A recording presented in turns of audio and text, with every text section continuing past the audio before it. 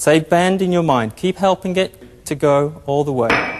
And the reason I can do it that way is because I'm psychic. Right! Correct.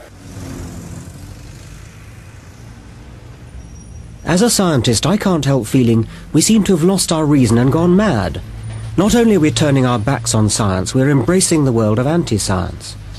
Everywhere you turn now, there are psychics, astrologers and paranormalists offering tin-pot comforts for those who need reassurance. The paranormal is taking over newspapers, TV schedules and now apparently the high streets. You might think it's all a bit of a giggle. Well, I don't. It not only purveys a view of the world which is false, but it's also impoverished, poverty-stricken.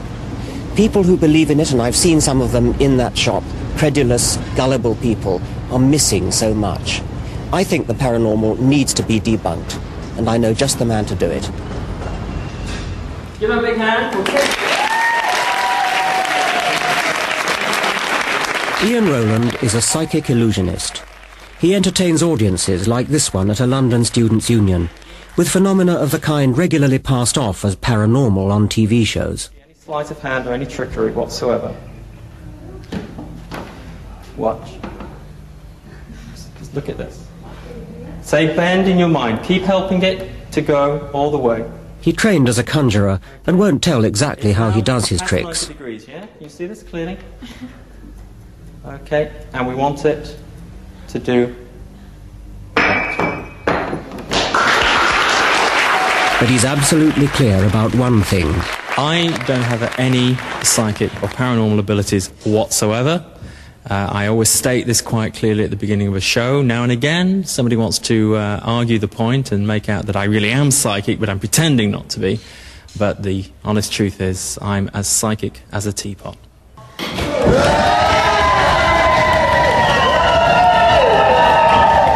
What I try and do is say that I can reproduce in my shows any kind of psychic or paranormal effect whatsoever. From mediumship, spoon bending, firewalking, ESP, clairvoyance, predictions, whatever. So far, anything that I've seen a so-called genuine psychic do, I've been able to do just as well, I think, in the shows that I do.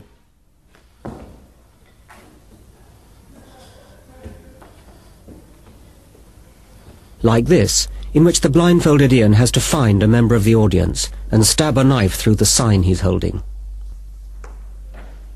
For directions, he pretends to read this student's mind. No, if I get a reaction like that, I can hear, and it's a giveaway. Please try your best not to flinch or move. Tracy, if you would just carry on, forward, left, back, whatever.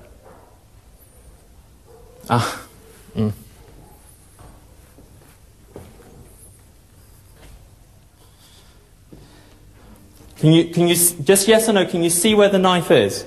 Yes. It's now the knife you must guide, not me.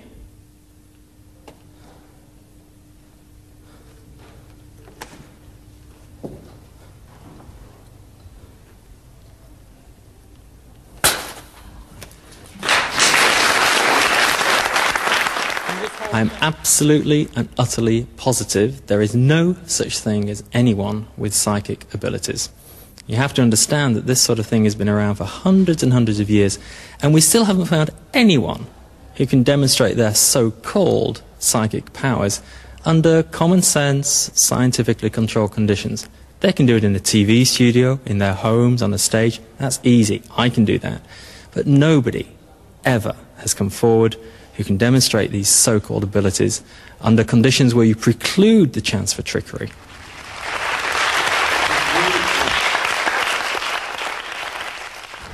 Some people think that clairvoyance, horoscopes and the psychic charlatans you see on television are harmless because they're just entertainment. The danger is that people will come to take this sort of hocus-pocus seriously, will actually believe in it, and then the danger is that it will undermine or weaken their grasp on reality. I wonder what the reality was for most of the people at this paranormal gathering. They'd come to be cured by a Brazilian psychic surgeon. He claims to be a medium, using the powers of helpers from the spirit world. The psychologist Richard Wiseman went along uninvited and was shocked by what he saw. We went along to look at some psychic surgeons that were operating in the middle of London. Now, what these people were claiming was that no matter what the illness was, they could make various incisions into the body, release the bad spirits, and the person would get well.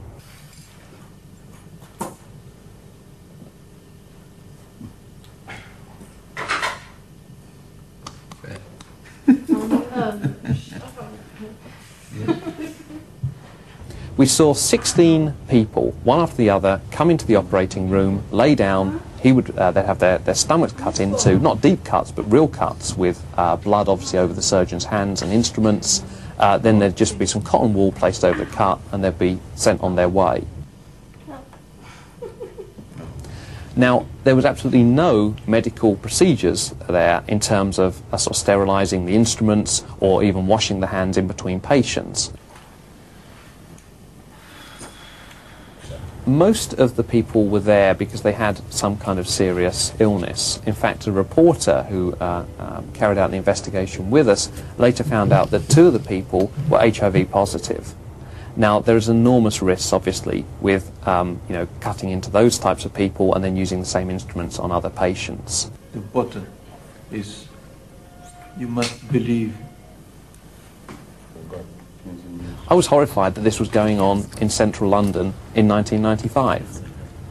It seems to me it's an absolutely bizarre and ridiculous ritual that people are opening themselves out to all sorts of illnesses by going there. They're very unlikely to get better.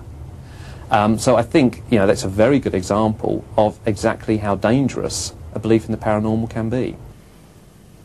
Some patients claimed they'd been cured, but one woman called the police in hysterics, and the psychic team were banned from the premises.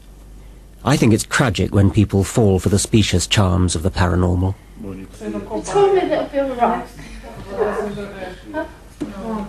We scientists are clearly failing people if they think they need answers in the psychic world.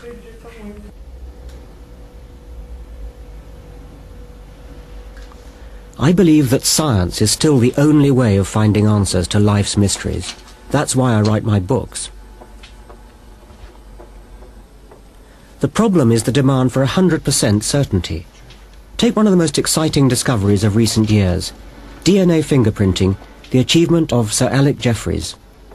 Like so many scientific breakthroughs, it was at once both marvellous and misunderstood. DNA fingerprinting arose in this laboratory by complete accident. I mean, I had no views back in the early 80s, or even thoughts about forensic DNA typing. I mean, it was crazy science fiction. At the time, Professor Jeffreys was trying to study variation in human DNA to provide better markers to help scientists study inherited illness and cancer.